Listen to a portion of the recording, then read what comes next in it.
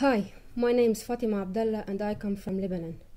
I'm a PhD student at Birmingham City University School of Computing and Digital Technology. My research aim is to help households reduce their electricity usage through consumption feedback systems. The world energy resources are getting lower and lower, and the world might not have enough resources for future generations. This makes each of us responsible for implementing energy efficiency even in our own homes.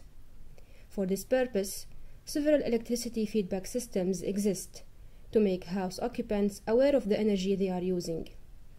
However, these systems only provide absolute consumption data that are not related to the household environment and daily activity, which is not helping occupants to take the most appropriate action to reduce electricity consumption.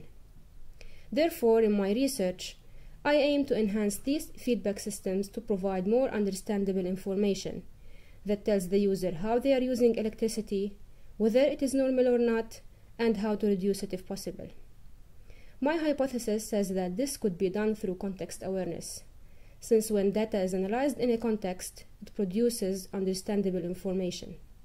Therefore, I propose a framework that will identify the needed context data and show how it could be used to forward customized recommendations to users, which will reduce their usage of energy resources. In a PhD, you may sometimes feel that you don't have enough skills to finish it, but this is very normal since a PhD is a learning process, and it's just the beginning of the professional academic life.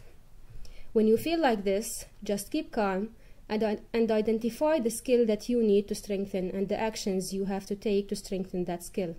This is more productive than being frustrated. The PhD is a long journey with lots of ups and downs, and it won't continue unless you believe that you can do it and keep determined to overcome its obstacles. It's important to get to know the expertise in your research environment so you know who to ask for advice whenever you face a problem. Make every effort to be the master of your research, because when you do, you will enjoy working whatever problems you face.